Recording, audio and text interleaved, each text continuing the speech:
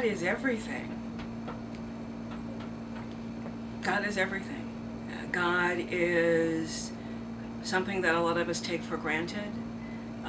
I love the inflections in the Torah that talk about, oh, when you get big and you get successful, remember God. Because it's very easy for people to think, I did this with my gifts and my talents. And the origin of those gifts and those talents and the opportunity to expand them is often forgotten. God is everything. God is the air we breathe.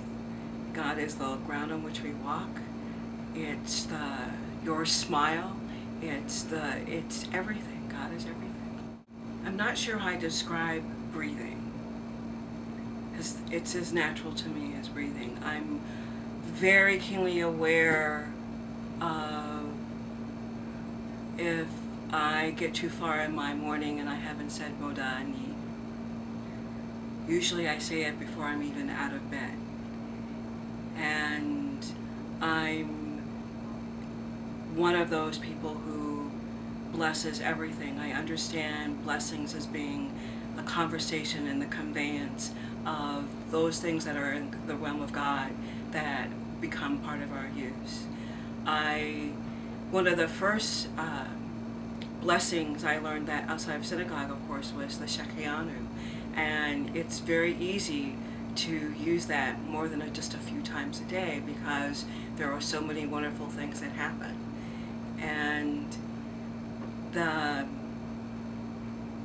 whenever I start feeling glum and gloomy, I know that I'm not connected with that oneness of God. And I bring myself back to being present, to being mindful. I actually find it interesting that so many people I know, Jews and non-Jews, and particularly as the conversation is our Jewish relationship to God, talk about how hard it is to be mindful when that is the purpose of all of these different blessings, is for us to take a moment and be mindful of that moment. So to appreciate the meal that is before us, the beverage that's about to enter our body, the company that we have, the children that we have, the friends that we have, the people who do nice things for us out of nowhere. It's an opportunity to say thank you for all